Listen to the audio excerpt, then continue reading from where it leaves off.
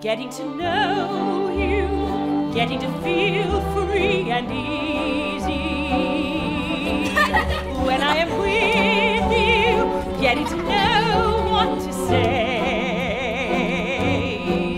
Haven't you noticed, suddenly I'm bright and breezy because of all the beautiful and new things I'm learning about you day by day. That was from the classic show The King and I, now starring Tony Award nominee and Broadway veteran Marin Mazzie as Anna at Lincoln Center.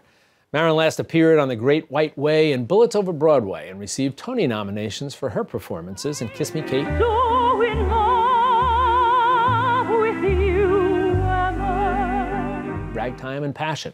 And it was while performing in another Broadway revival a year ago that she got the news that she'd been diagnosed with advanced ovarian cancer.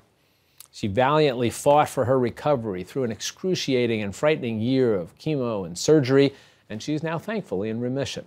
For most women, there is no effective way to screen for cancer in the ovaries. This is one reason why it's important for all women to be aware of the risk factors for this illness and to stay sensitive to changes that might be symptoms of it. She joins us now to talk about what other women can learn from her heroic battle. And Mara, it's nice to see you again. So good to see you too, Jack. I want to talk about The King and I in a few moments. Okay. Because it's such a delightful show. It is. And you are so perfect for the role. Thank you. And you can tell you're glorying in that role now. I am. But let's go back to the story of your diagnosis. Yes. And you and I've heard you talk about this before. Right. And you talk about the coincidence of the time and what you were doing at the time. Yes. How did the diagnosis come about? How did you learn about it, and what were you doing? I was doing the musical Zorba, written by John Kander and Fred Ebb, and playing the leader in that. And as we started rehearsal, I started to fill up with what I now know was fluid. But at the time, I was just bloating, which was very odd for me, something that really never happens to me. It's a very short rehearsal time, so kind of every day I was filling up a little more and going to rehearsal and feeling very odd. And by the end of the week, I was on the phone with my internist and saying, this is strange. And so I actually ended up going in to see him 2 days before we opened. And he ran some tests and called me and said, there's some things going on.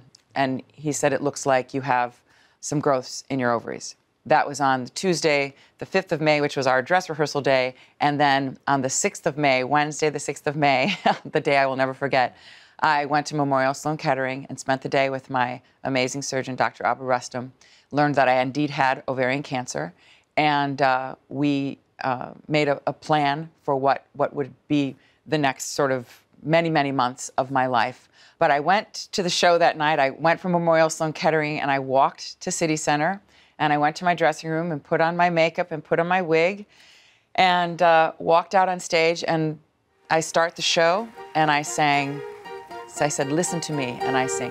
Life is what you do while you're waiting to die.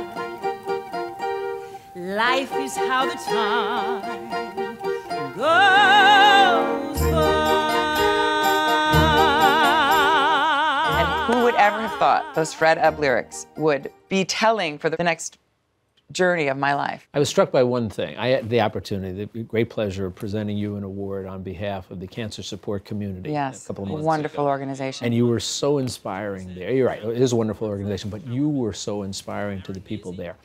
And I was struck when I was looking at some of the background things, putting together the introduction for you, the fact that you had gone through this such a difficult year.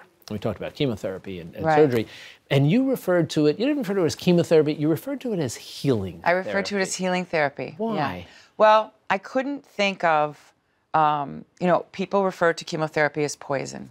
Now, when it's being infused in your body every week for many hours, I couldn't sit there and think, there's poison going into my blood right now. What was happening was, if I didn't have this chemotherapy, I wouldn't be alive. It was saving my life. So there was no way I could think of it as poison. I thought of it as healing therapy. It was a healing elixir that was going through my body, and it was saving my life. And that's just how I have viewed it. And I encourage people not to think of it as that sort of poison. Yes, there are major side effects that happen with it. But if I didn't have it, I wouldn't be sitting here talking to you right now. So there's just no way that I could think of it as a negative. It had to be something that was positive and that was healing me. And you know, the two therapies that I was getting, one was made from tree bark and one is made from platinum. So they're of the earth. So the earth was healing me and coursing through my veins every week for 24 weeks, you know. So that was just how I had to do it. Great optimism bringing into that. Tell me about the decision to get back on stage so quickly in The King and I. I got a call on January 7th of this year asking if I would like to replace Kelly O'Hara in The King and I. And I had actually just seen the production. I hadn't seen it because of everything that had gone on. Kelly and I are friends, and I wanted to see her in her Tony Award-winning performance. And so I took my mom over Christmas, and I just was blown away by not only her performance, and she was doing it with a wonderful actor, Hoon Lee, at the time, but the production was just extraordinary. And it made me see King and I in a whole other way. So I just sat there and loved it.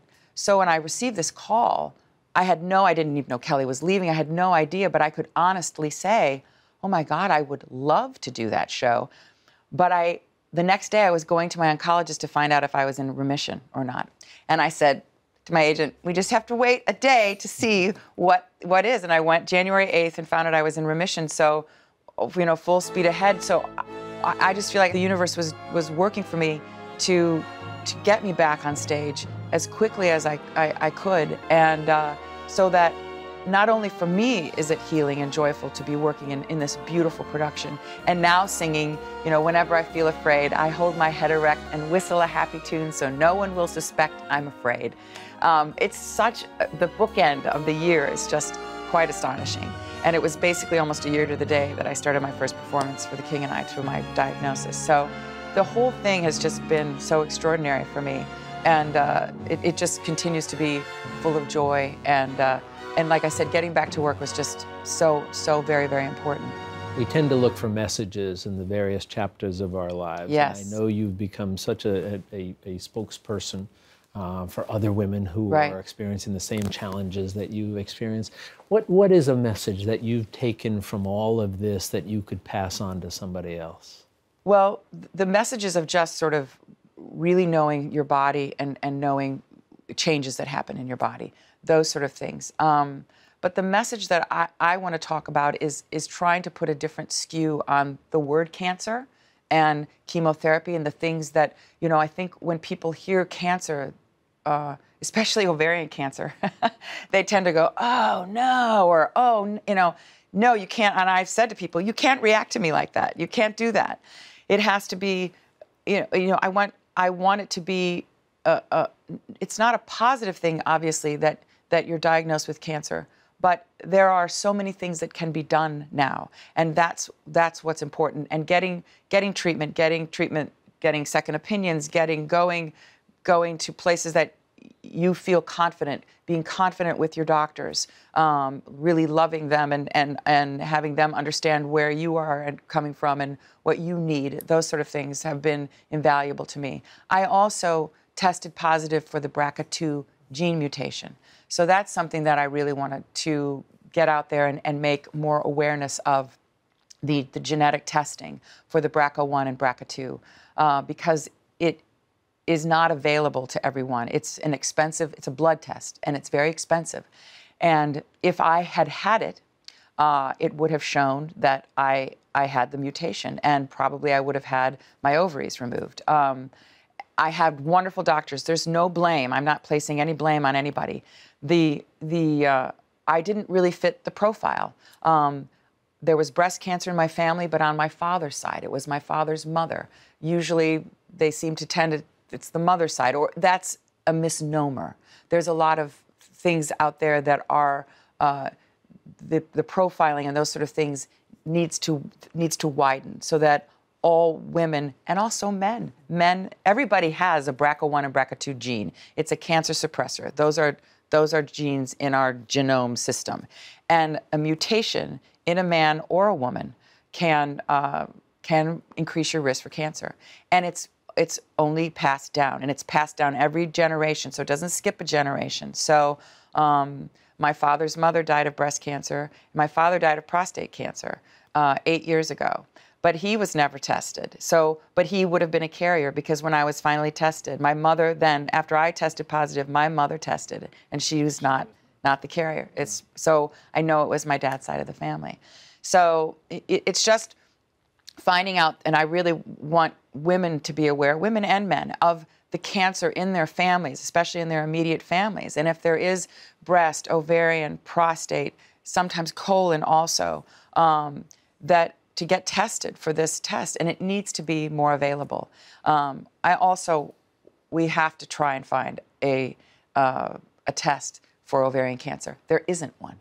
There isn't one for early detection. And I went to my gynecologist like clockwork every year. In fact, I was just about to go to her when this all happened. It had just been less than a year since I'd had my last examination. And I was having vaginal ultrasounds. I was having those things, but it wasn't detected, you know. So we've got to find a better way to find out. There is a blood test also for ovarian, the CA-125. Anyway, I could go on and on about all of that, but well, it's about people, you know, getting awareness out there, and that's another reason, and another thing that I feel King and I was such a gift, so that I could start really talking about my story and hopefully helping other people. Well, they're compelling messages, and you're a marvelous messenger. Thank you. To get them to us. We are also delighted you're back on stage. It's always a pleasure to talk to you, Marin. Thank you so much. You be well. Thanks. And for more information on ovarian cancer, please visit our website at metrofocus.org.